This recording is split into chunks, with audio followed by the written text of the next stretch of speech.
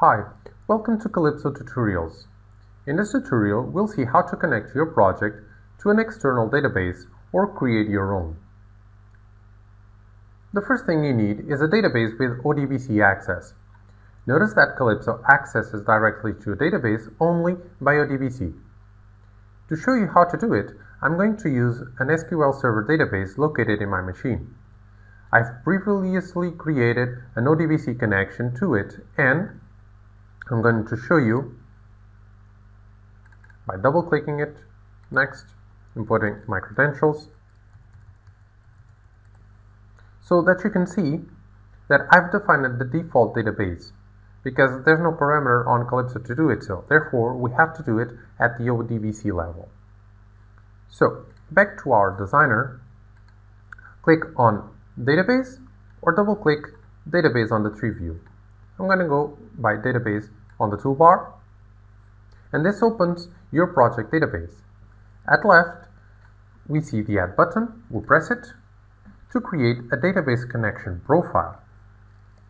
Here, we need to name the profile. I'm going to simply call it Kalipso and select the ODBC that I've just shown you before.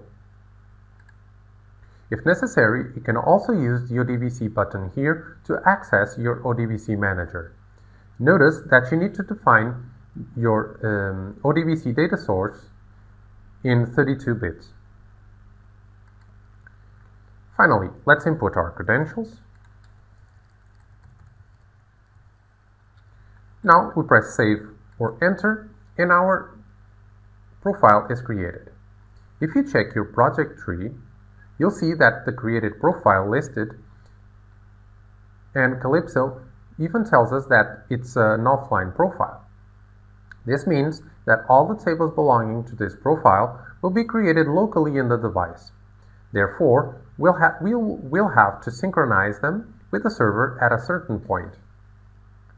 All this process is automatic, so you don't need to create any database on the mobile device. Kalipso creates an SQLite database to hold the data.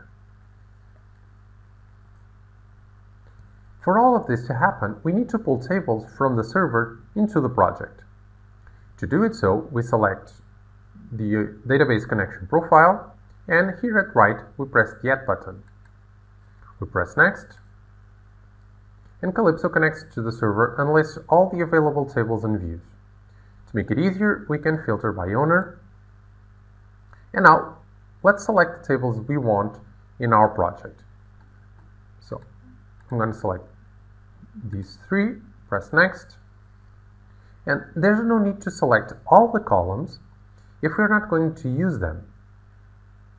And there will be no problem with synchronization because Kalipso has the ability to partially synchronize a table. For example, I'm going to uncheck the flag column and leave all the others and press Next. We are now prompted to add more tables, and we'll say no. Back to our database window, we see all the tables we've imported to the project. If we open the Products table and move to the Columns tab, it's possible to update the table. Imagine the following scenario. Your application is up and running in the devices, and you get a request to implement a new feature which requires the use of an unused column. Due to Kalipso's ability to keep data even when having to update a database structure, we can do this at any moment in the lifetime of our application. So all we have to do is press the Refresh button and select the columns we want and press Import. The columns are added to the table and we save it. So far, we've created an offline database connection profile. As discussed before, this requires a synchronization process to exchange data between the server and the device. Mainly for indoor applications, you might want to create an online database connection profile. This means that no database will be created in the device. Instead, all database operations will be performed in the server. If you create a record, it will be in the server. If you update a record, it will be in the server. To create an online profile, you should follow the same steps as an offline profile, So let's fill the data. Press Add button, call it Kalipso on, and I'm going to select the same database, so the same ODBC connection, to show you the flexibility of database usage in Kalipso. Input my credentials.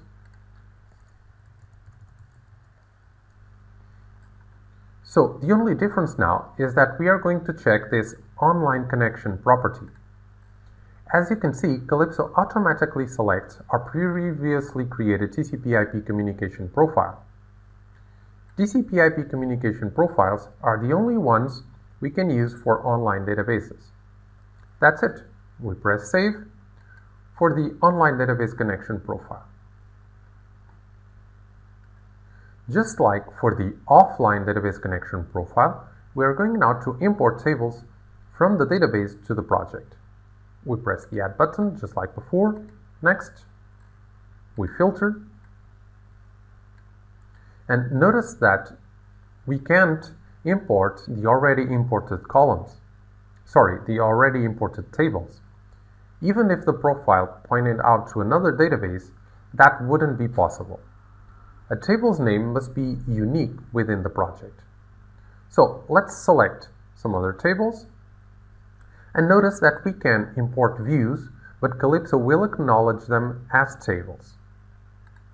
This is a view. Views are especially useful when working with online profiles because we can aggregate and format data from several tables at the server level instead of the mobile device. So let's pull it into our project too, so we press Next. Next again, we say No when we prompt for more tables. And back to our database window, we see all the tables we've imported to the selected profile. Since the tables are associated with a profile, Kalipso always knows if they are online or offline. So these are online, these are offline. And if you haven't noticed, there's a default connection profile named local. This profile is internal and cannot be edited. It allows you to create tables instead of importing them. The tables you define are only available in the scope of your project. They are considered to be offline and persistent tables. They are automatically created in the offline database of your project and cannot be synchronized. Local tables are especially useful to store persistent data or temporary data that you can later transfer to an offline table or simply export to a text file. So let's create an example table, call it table 1. I'm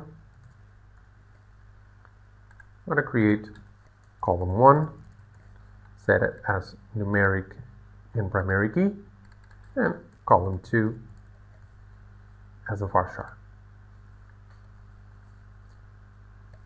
Now, here's a generic schematic on Kalipso's database connection profiles, with two profiles pointing to the same database, one set to online and another to offline.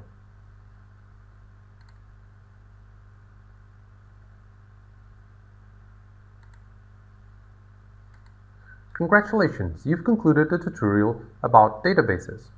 See you on the next one.